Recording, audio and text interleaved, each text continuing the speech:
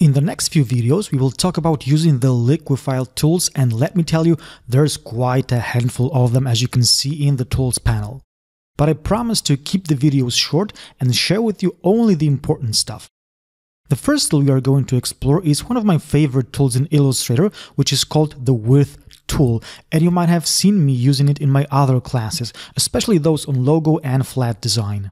The Width tool has a default shortcut, which is the Shift plus W combination. What this tool does is it allows you to create strokes with variable widths. So what do I mean by that? I got an illustration of a cat right here, and what I would like to change about it is the cat's whiskers. I want to make them thicker on one end and thinner on the other. I think it will be a great example of the Width tool primary function. I'm going to make sure that the Width tool is selected, and maybe let me bring the whiskers a bit in front so you can see everything better. Now I will click on the right end of the whisker and drag a bit up. As you can see, by doing so, I am changing the width of the whisker, but only on one end. The other end stays intact.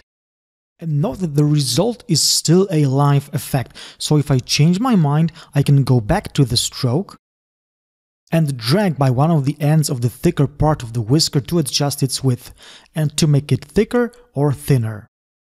We can also adjust only one side of the stroke we made wider, and we can do it by holding down the Alt key, or Option if you're on a Mac, and clicking on one end of the whisker like so. And I can make one side thicker, or I can make it thinner.